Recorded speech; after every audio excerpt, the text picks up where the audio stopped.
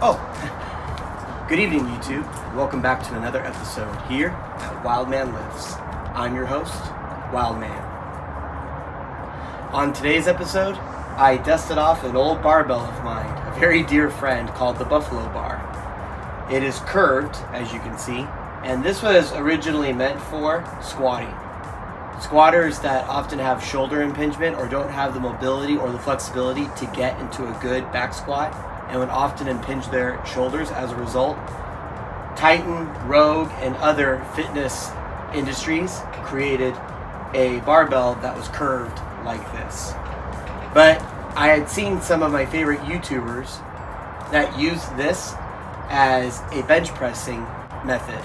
This is a good variation bench press method, especially if you want to work a deeper range of motion and isolate the chest a little bit more.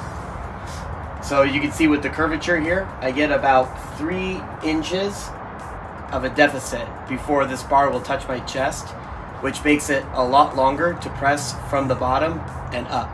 And because of its curved nature, it actually moves and wobbles a lot, which kicks in your chest stabilizers a lot better. So let's jump in and let me show you how this works. Well, I really want to apologize that my microphone wasn't working. That was quite the bummer.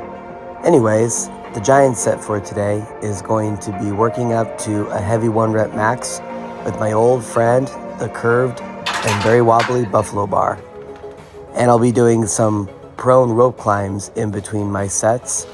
And this is a good exercise to work your grip and your back and your overall explosive movement from the floor. And I'll be doing the Yukon yoke walk in between, and I'll just start off light, and as the giant sets continue, the yoke will get heavier. And that's going to be the giant set for today. So as I work up in weight, just know that I'm doing those other 2 movements in between my working up to a heavy 1 rep max. Now the reason why I started to get this thing out is for 2 reasons. Number 1, that curvature allows it to have a 3-inch deficit, and it also wobbles. You'll see that as I get to the sticky point halfway up, it'll start to move a lot. And this is good because it sends your chest into overdrive for stabilizing, and you get a deeper stretch of the pectoral muscle as you lower it down. So this is one of my favorite things to pull out every once in a while. This was the top set I thought I was going to do for the day. And this actually went up very, very quickly. So I decided, you know what? Why not go for a PR? I've never hit 3 plates on this implement before. It's been about 2 years since I've even used that thing. I think my max was 305 pounds. So I decided to go for it. And to tell you the truth, spoiler alert, I don't make it. And you'll see it gets really wobbly in the middle. And remember how I was checking those measurements earlier on my safety guards? This was why. Because that saves my life every time I fail. But I knew that I had it. I just knew that I didn't anticipate the wobble in the middle. So this time I anticipated it. So as I brought it down, you'll see here, I'm able to fight it all the way up. And this made me very happy. If you can't tell, that's a PR.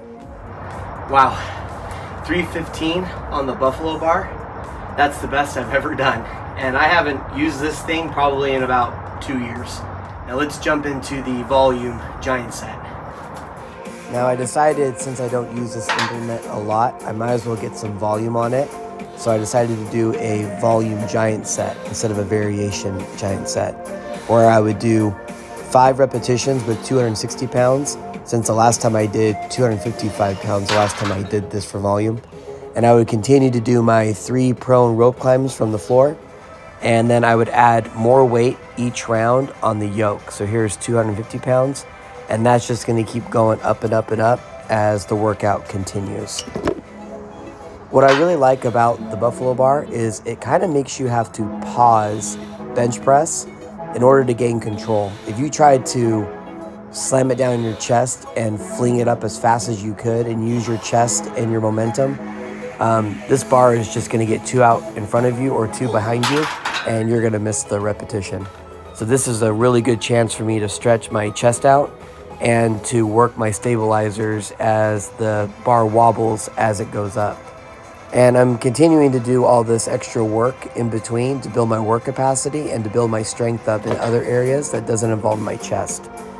But doing the 1 rep max plus the 3 rounds of 5 repetitions with this, it almost kind of felt like I did more than just a 5 times 5. So this is another great way to train. It's kind of my version of conjugate, which I will actually do in a separate video if you're interested in doing conjugate one day.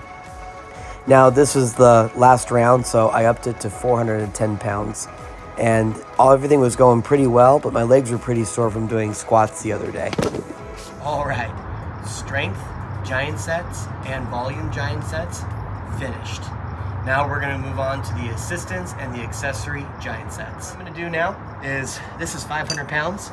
I'm gonna do 3 rounds of walking this back and forth for 15 meters, push-ups, and some back exercises in between. So let's jump in and let's get to it. So like I said, my legs were very tired and sore from the last leg day that I had. So the goal here was to really try to work my legs, even though my legs did not want to work.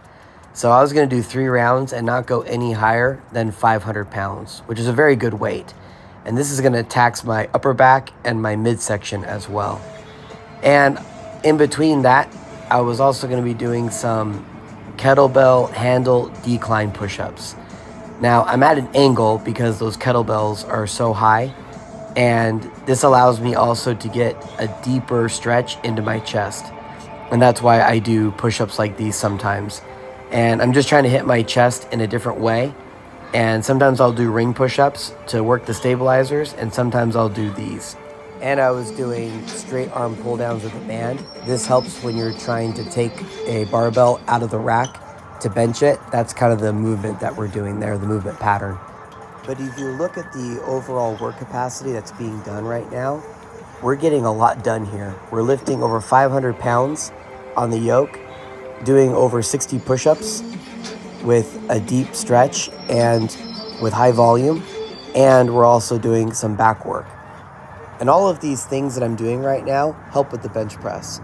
The yoke, building up that static core to balance the barbell when we take it out of the rack. The leg drive and the upper back is being worked as well. Lots of push-ups to get some more volume in. And the straight arm pull downs to get the barbell out of the rack. But I contribute a lot of my strength coming from strength programs, strongman, and accessories like these.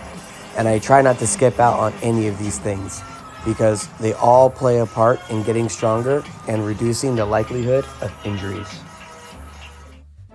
And we're done.